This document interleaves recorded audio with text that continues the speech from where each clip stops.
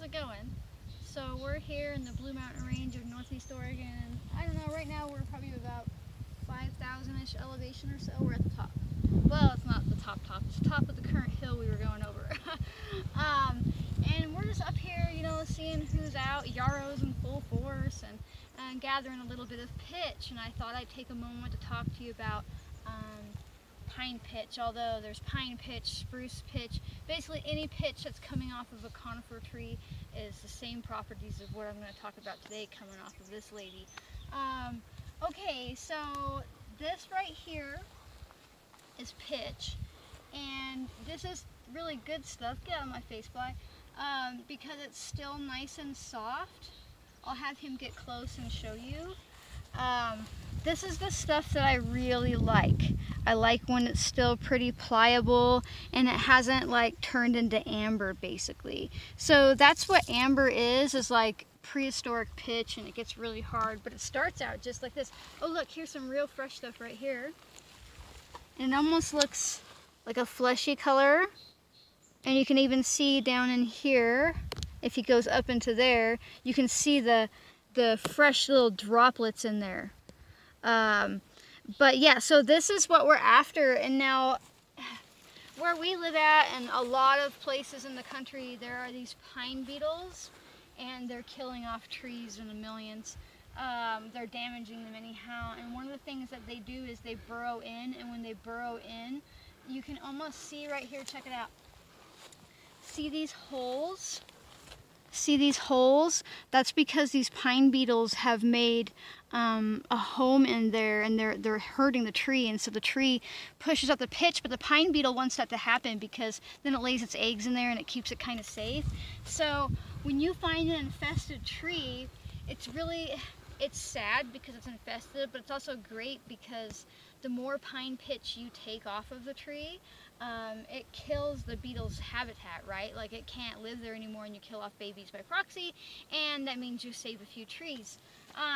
But if you have a tree that isn't infested with pine pitch, you can just remove half of it. There's a truck going by, and we're really remote, so we have to be mindful of that. But hopefully they just pass on by. When you're like deep in the woods, people are, and I know this is a side trail, but people are only here for two reasons for the most part. They're out here because they're like us, they're like you, they love nature, they just want to be out here, or they think they've come out far enough to get away with some shit. And so you just have to be a little bit mindful that they seem to be going the other way. So if you're going to be gathering pine pitch, I really suggest, there's a bug in the back of my shirt. Hold on, got it. Got it out. I wore the wrong color dress today. I really suggest bringing a disposable glove or a glove of some sort, and if not, you're going to want to have some olive oil with you because you're not going to be able to wash the pitch off with soap and water. And so if you have olive oil, it dissolves, the fats in it dissolves the stickiness of the pitch, and you can get it off your hands. So let's say this piece right here. Because if a tree is weeping pitch, it's injured for some reason, and you don't want to take off its entire, let's just call it a scab for lack of a better word. So what you can do, and this is my handy pitch tool, it's a broken root digger, and whatever you decide to gather pitch with, that is the thing you will forever gather pitch with. Should have put my other glove on. What I'm just gonna do is just take off half of it. I'm gonna pop that on my bag right quick. And then if it's really soft stuff, sometimes I'm gonna take this soft stuff and I'm gonna cover it back up. So I've basically just, it's gonna stop it from bleeding out more. But since I know that there's a fucking beetle hiding behind that, because you know, you can see the holes in that one, I'm gonna do her a solid and I'm gonna take all the pitch.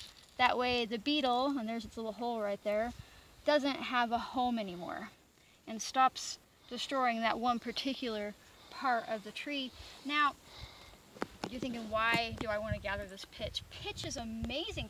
So she's using it to heal her wounds, but that means you can use it to heal your wounds. It's antibacterial, it's antimicrobial, it's antifungal, it's even a touch antiviral if you make a tincture with it, but pitch is hydrophobic, so I won't go into the complexity and how hard it is to make a pitch tincture. You can, however, make a pitch glycerite, which isn't the same as a tincture, but you can just dump glycerin over pitch and it'll slowly dissolve it because it's a fat. It's a fatty alcohol. But I like to take her, and I take this pitch straight off the tree, and I put it into oil, and I apply heat for a good long while. And there's a rabbit right behind you. And or no, it's a ground chuck pup with its head up over there. Sorry, distracted me. And I let that infuse into the oil. And then you can take that oil and you can make balms and salves and lotions and all kinds of things. So it's amazing for anything you've got going on, like if that bee would have just stung me, or if you've got acne or psoriasis or a nasty wound, you can turn this infused pitch oil into a really healing herbal infused oil or balm or whatever you want to make out of her. And so yeah, I really like this soft kind. If you come across some of the harder stuff like this down here, I'll have him get closer. You can still gather this. You should just expect that your oil is going to take a lot longer to infuse that, and you need to smash it up good. Now, a lot of people ask me, you know, they're out gathering pitch, and I'm just going to pop that in my bag, and they're like, how do I clean my pitch? Nature isn't dirty, your body isn't dirty. You don't need to try to sterilize something that, something biting the back of my neck, that by design is already clean. She's made this clean for the sake of keeping herself from getting infected. And you're like, oh, but there's little pieces of bark in there. And I'm like, yeah, and they have the same properties as the pitch because the tree made it. So basically, I just gather all of this pitch, and I do use plastic bags to gather because here's a trick. Once you fill this up, it's going to be really hard to get it out until you pop it in your fridge or your freezer for a few days. And then when it's nice and cold, the bag will just peel off of all that sticky pitch, and you can use it however you need it, and then we can reuse these bags again and again. I do have something that I call a pitch pot, which is just like this big, I don't know, like a cookie jar type thing that I keep pitch in.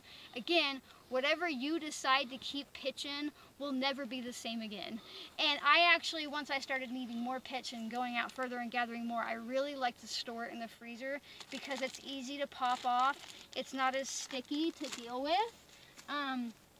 So let me show you an example of sticky pitch. Now, I really like the soft stuff because she dissolves into oil really easy. But look at how soft that pitch is, and it's so freaking sticky. If you stick that in a jar, you're only going to get a portion of it out because it's going to stick and eventually harden. But if you stick it in a bag and then pop it in the freezer, it's no longer, you know, as sticky. It freezes basically. So when is the time of year to be gathering pitch? Well, if you have infested trees, and it's pretty easy to Google to see if you've got yourself, these gloves are hot when I have them on. It's pretty easy to Google and see if you have a pine beetle infestation in your area. They hit ponderosa really hard, and you'll usually be able to tell because the tree is just like dripping in pitch. See, like right up here, there's like literally like a little, what do they call those, stalagmites, whichever one, of pitch hanging down because this tree is trying so hard to get this beetle out of her. And I can see all the little caves that they're in, you know, the little holes they make. So if you have an infestation, you can gather this pitch year round, and you're doing the tree a favor because you're killing off all the beetles and things like that. You're basically getting out and taking away the home of what's killing it. But if that's not the case and you just come across like a nice little thing of pitch on a tree and it's not covered in it and you don't think she's infected, you don't really want to be gathering pitch much later than the end of August, beginning of September, because they need time to replace what you've taken. And you also, I usually try to like we're gonna gather off of this tree, and if she wasn't infested, we wouldn't gather off of her for a few more years, giving her time to heal her wounds. But then you only want to make sure you take half of an amount of pitch that's coming out if it's not infected. That way you can smear the other half over, or even if you can't quite smear it, only take half. That way the tree has less of a wound to heal. And it's not that you're creating the wound, you're just taking off this amazing substance that she creates to heal herself. Some people call it sap. Sap and pitch are two different things. Pitch is what comes out of here. Sap is what you tap a maple tree for to try to make like maple syrup. It's like more of the inside, and she can drip that sometime, but generally she's not pushing out sap. She's pushing out pitch. So, that sounds like a dirt bike or something.